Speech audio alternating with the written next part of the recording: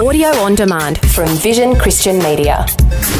Christ followers, you are given a direct and clear command in Scripture.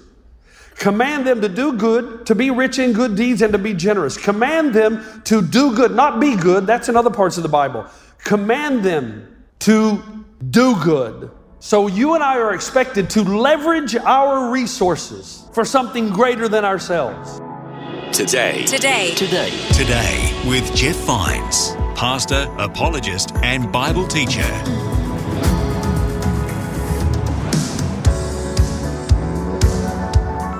Hello and welcome. Thanks for joining us here on Today with Jeff Vines.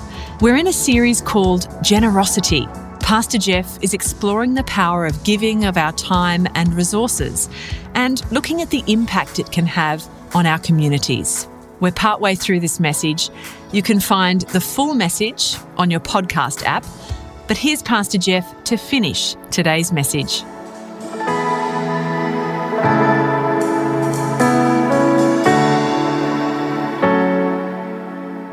If you want to do ultimate good, simply reflect the nature of God. Be holy, for I'm holy. And the nature of God includes two things: sacrifice and generosity. At the core of God's activity to humanity, sacrifice and generosity. In fact, staggering generosity. The word generous here, very interesting word, because it refers back to the heartbeat of God. It's the word eumenidotos, which is a word that means liberal bounty. It's a staggering generosity. That means when you're so generous, people can't hardly believe it. It's the same word used, not the word, but the idea used in Matthew 18, where there's a king and a servant, and the servant has this incredible debt. In fact, the number used would be like you and me saying a gazillion. There's really no number. The debt is so great. And he's arrogant enough to tell the king, in order to borrow time to pay it back, hey, give me time and I'll pay it back. There's no way he can pay it back. There's not enough years left in his life to pay that kind of debt. And we're told that the king, who represents God, the servant represents you and me, forgives the debt. Now, that is not generosity. That's staggering generosity, because in that culture, what should have happened is the servant, as well as his family, and his family that is not even born yet, his children and his children's children, would go into slavery to pay the debt. That's how it worked. God, in staggering generosity, forgave the debt. That is the word that describes Jesus' attitude toward you and me. And we're told that believers are to act toward others with the same generosity that God has given us. So, what did God give us? His own Son. And that's pretty generous. What he treasured the most, what he loved the most, what was most precious to him, he gave that away. Now, here's the question. What do we treasure the most in the American West? Stuff. Money and stuff. Marketers continue to tell us that we will be happy if we buy their product. Right? Lust of the eyes. And there's more and more stuff coming out all the time. Don't you love the iPhones? I'm going to sell you this, but I'm going to make sure it's obsolete, so you have to get this one. And then I'm going to make sure that's obsolete. I got you for the rest of your life because you think you can't live without it. Christ followers, you are given a direct and clear command in Scripture. Command them to do good, to be rich in good deeds, and to be generous. Command them to do good, not be good. That's in other parts of the Bible. Command them to do good. So you and I are expected to leverage our resources for something greater than ourselves. He expects you and me not to be average in our good deeds, like helping a lady across the street, or giving some money to the homeless, some loose change, or mowing the neighbor's lawns, or donating what you don't want to the church rummage sale. All of those things that we do, that's poor people good. Rich people good's different. Rich people good is taking something that you really think you can't live without and going and living without it, or giving it away. When the command is given to be rich in good deeds, the message is be extravagant in good deeds. And it basically means to leverage my stuff for the sake of the world in a way that only rich people can.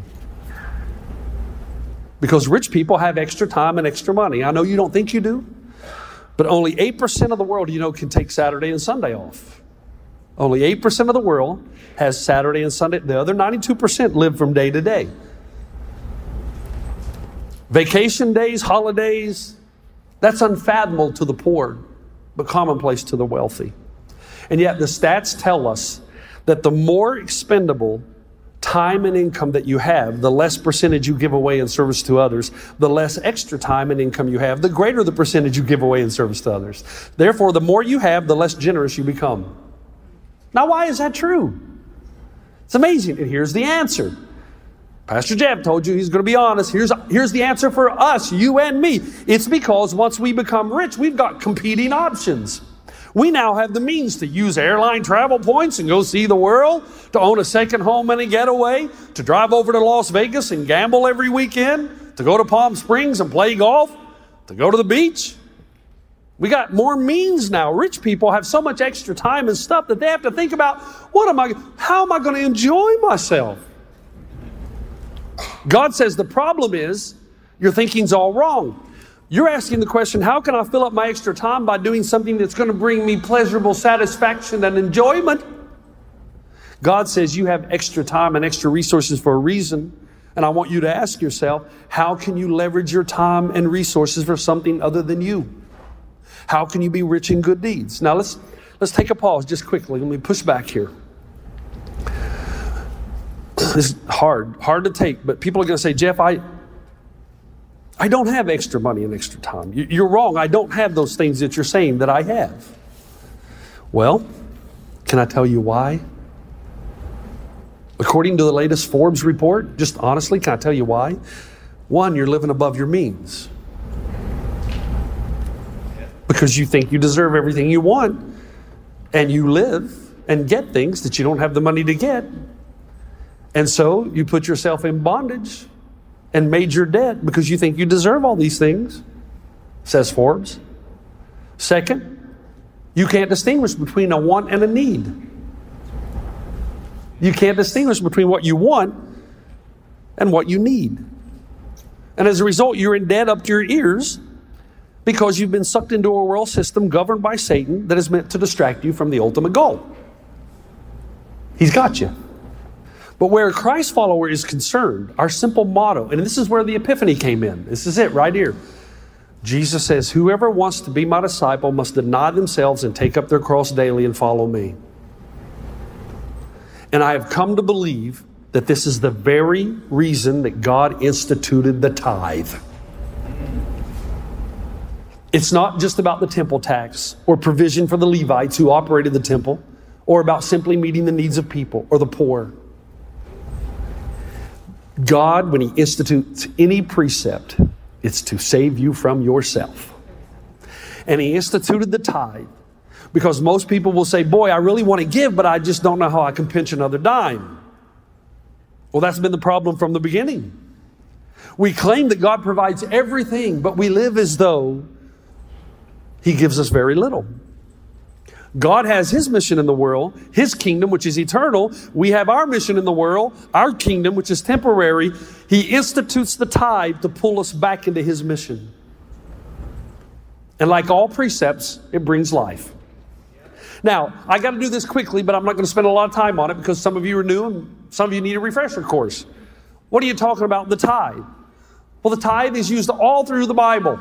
And you go beyond the tithe when you get to the New Testament. Here's what it means quickly. Number one, tithe means tenth or 10%. It's used 41 times in the Bible. It's not an obscure biblical concept. It's a common concept with common understanding. It means tithe. It means or describes the immediate gift of 10% of your income at your first opportunity. It's off the top, not off what's left over. In the Old Testament, they didn't have a monetary system like we do. So what they would do is bring the tithes of grain and cattle and money. And in Deuteronomy 14, if a person lived so far away from the temple, and it was a major hassle to get all the tithes and the cattle and the crops to the temple, this is what they were instructed to do. Immediately convert the cattle and crops to cash and bring the money to the temple. Why would you do that? Because God knows the human heart. If you withhold it, you're going to run out of money sometime. You say, oh, I got the tithe bag over there. Let's raid God's money. So there's great wisdom in do it immediately. It's the idea of first fruits, not what's left over. It belongs to God. And the tithe is off the top of what God places into your hand. Not after you pay your bills, not after you pay your credit card. off the top of what God places in your hands, because God and his purposes in the world come first. Proverbs 3, you knew I was going to read this sooner or later. Honor the Lord with your wealth, with the first fruits of all your crops. Then your barns will be filled to overflowing and your vats will brim over with new wine. It's the first tenth. It's the very first fruits. It's the very best of the very best. Tithing is also a universal principle. For those of you who are Bible scholars, and you're still leaning toward, oh, this is an Old Testament tax to the nation of Israel. Jeff is kind of stretching it here. Just remember, the tithe did not originate with the law. It did not stop with the law. It was established before the law. It extends far beyond the law. Abraham, hundreds of years before Moses, brought tithes to Melchizedek, Cain and Abel, all the way back in Genesis 4:4. We're told Cain brought some of the fruits of the soil as an offering to the Lord, but Abel brought fat portions. And the Lord looked with favor on Abel and his offering, but on Cain and his offering, he did not look with favor. So the assumption is that Abel brought the best of the best, while Cain brought what was left over. They both gave something, but one gave the best, one brought whatever's left over. And as I've said before, G. Campbell Morgan calls that sacrilege. You and I think of sacrilege, of taking something that is sacred and using it in a profane way. But there's another way to define sacrilege. That is taking something that means absolutely nothing to you or little to you and giving that to God. Leftovers. Tithing is a thermometer of spiritual vitality. Jesus said, for where your treasure is, there will your heart be also. That your money is going to go toward that which you value the most. If you value the kingdom of God and Jesus' work in the world, your budget sheet's going to reveal that. Can't hide it. Tithing is the starting place for New Testament giving. The starting place, because both the Old and the New Testaments use two words, tithe and offering. What's the distinction? Well, the distinction is a tithe is what belongs legally to God off the top of everything. It means tenth. The first 10% of everything God places into your hand belongs to God. And that's why he says in Malachi, will a man rob God? Yet you rob me, but you ask, how do we rob you? In tithes and offerings. The offering, the tithe is the tenth of your total income. The offering is what you give above and beyond that, which means that a lot of people have never given an offering because they've never given a tithe. And then in the New Testament, remember this, whoever sows sparingly will also reap sparingly, and whoever sows generously will also reap generously. So the assumption is that someone who loves the kingdom of God is going to sow generously so that they might reap a great harvest. Here's the point. The tithe is the poor man's cross. This is the epiphany. When people say, I can't afford to give, here's what they're really saying. I can't afford to give without burdening myself. But you can't bear Christ's burden for the world without burdening yourself. Galatians 2, bear one another's burdens and so fulfill the law of Christ. You can't bear anybody's burden without taking some of that burden onto yourself. Jesus' message. Look at the burdens of the world. You need to give until some of the burdens of the world are falling on you. That's what Jesus did. Pick up your cross and follow Jesus means, at least to some degree, bearing the burdens of the world and taking them upon your shoulder. No greater burden exists in humanity than helping those who are far from God come near. That's why the purpose of One and All Church, where God has called you, is generosity with a C. Because it is our mission to transform this city and to bring people far from God near to God. To bring businessmen and women far from God near to God. Yes, we want to be rich in good deeds, so we have God's pantry to meet the monetary needs of people, food, clothing, shelter, counseling for addiction, whatever it is. But primarily, we exist to help people far from God come near to God, which means there is no greater investment that you could make. As I said before, God gave me a wonderful gift called anxiety disorder, because now I don't care about my kingdom. My kingdom takes too much energy and effort, and I'm too old now for that. I just want to build His kingdom now. Don't care if anybody ever knows my name. Don't care who knows me or who doesn't. What I do care about is when I leave this place, that whoever comes after me has a great ministry to continue to transform this city for the cause of Christ. And so that's my question to each of you. What are you doing with your life? What are you doing with everything God has given you? Please don't misunderstand. Vacations are good. Good golf clubs are fine. But it's the same thing I've always asked you. Do you spend as much in the kingdom of God than you do on yourself? Do you know that we are told, the Forbes report that I mentioned tells us, this is amazing to me. Now, this is recent. 78% of Americans live above their means. 78. 60% of the 78% make over $100,000 a year. So you're making over $100,000 a year and you still don't have enough. And 40% of the 60% live paycheck to paycheck. But then the Forbes magazine tells us why. One, lifestyle inflation. As our income increases, we spend more.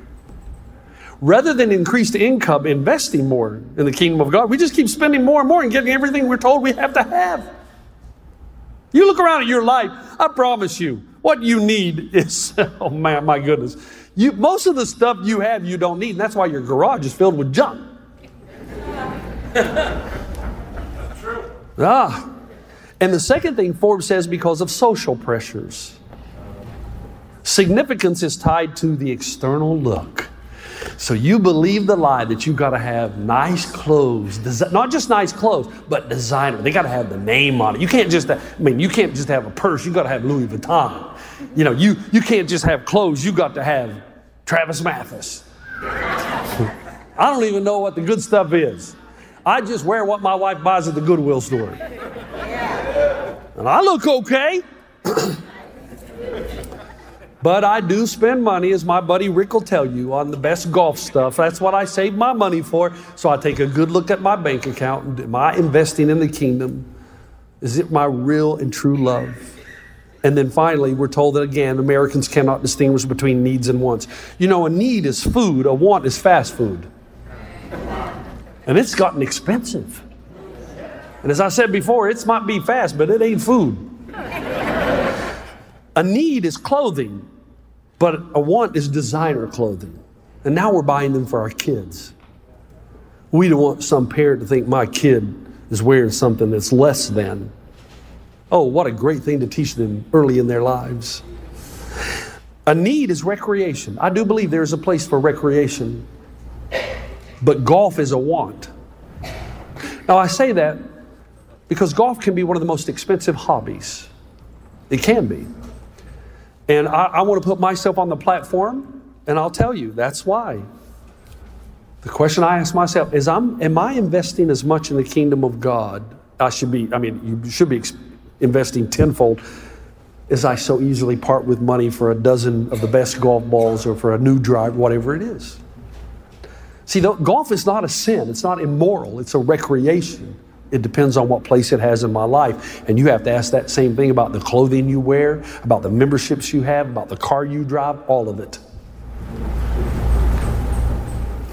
That's my question to each of you. What are you doing with your life? Eugene Peterson says, and this is the epiphany, birds have feet and can walk. Birds have claws and can grasp a branch securely. They can walk, they can cling, but they were made to fly. And until they fly, they're not thriving. They're not truly living. The grace and beauty of all of it, of all it is to be a bird, is missing. What a tragedy, and so it is with humans. We can stockpile, we can hoard, we can latch on and cling to our wealth, but we were made to be generous. And until we are, we will not know what it is to be human. The grace and beauty of all it is to be us is missing. Now, enjoy your life, but not to the exclusion of your calling. And so here's my action points for you that I never get to give. It's simple. Number one, don't walk out of here and say, man, that was a great sermon. Boy, I'm convicted, and do nothing. Get a budget. sit down with a financial advisor and count the cost and say, I want to give a 10%. I want to give the first fruits to God. Therefore, I'm going to do a budget. And then I know how much I can spend on other things because this is what I'm giving to the kingdom of God. So that when I die, I've invested the very best of what all God has given me into something that really matters. If you walk out of here and don't do a budget, you'll never do it. I know that because I've lived it. Get a budget. And then the peace of mind you're going to have when you know there's a plan and you're giving God what belongs to God is going to be out of this world. Second, distinguish between wants and needs. And if your wants are keeping you from tithing, sacrifice your wants for the sake of other people's needs. You got it? Because Jesus himself said it is very difficult for a rich man to enter the kingdom of heaven. But what is impossible with man is possible with God. Budget, distinguish between wants and needs, and then receive the blessings that come. Malachi 3:10, bring the whole tithe into the storehouse, that there may be food in my house. Test me in this, says the Lord Almighty, and see if I will not throw open the floodgates of heaven and pour out so much blessing that there will not be enough room to store it. Now see, here's the deal. Okay, man, I love being old. I love being old. I do. Because here's what congregations think when a pastor talks about this. Oh my goodness, another pastor trying to manipulate me into giving. Is that what you think I'm doing? Then you're right. Absolutely. I've tried all the other things. Oh, I just want to be nice to you and you should give because this is a great vision. You better give because the Bible says. Okay. Transparency. This is the epiphany. This is the best way to live life.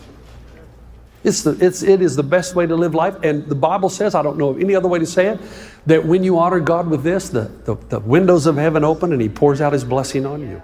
I don't know what it's going to be. I wish I could tell you every dollar you give God, he's going to give you 10. That's not the way it works. If I believed that, I would give everybody $1 when they came in the door to church every weekend. I don't. That's up to God. I just know that is the truth of Scripture. Now, just quickly, can I ask you something? Has God been good to you? Come on. Come on. You know when you die, you're going to go to heaven. And you're going to live in eternity with God.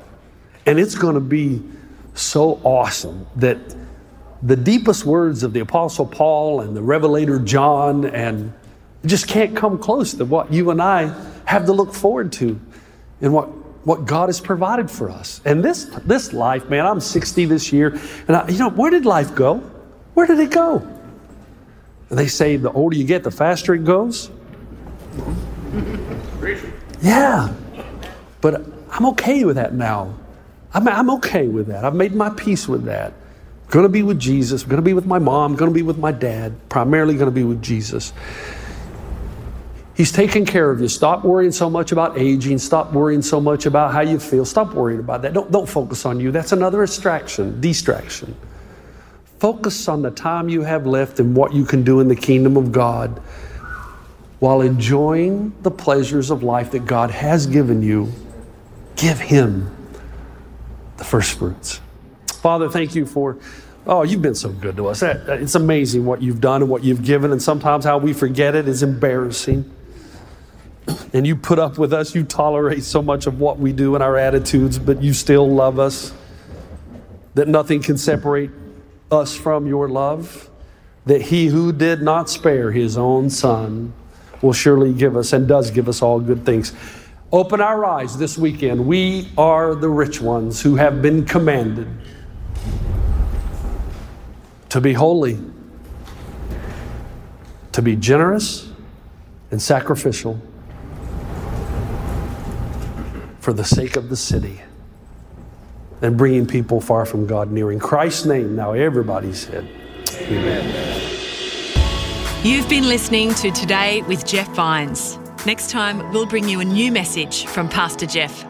You can listen to more messages like this. Just search for Today with Jeff Vines wherever you get your podcasts. You make me wanna dance and sing with every single breath I breathe. I will bring this offering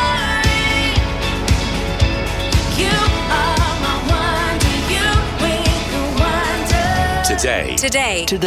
Today with Jeff Vines.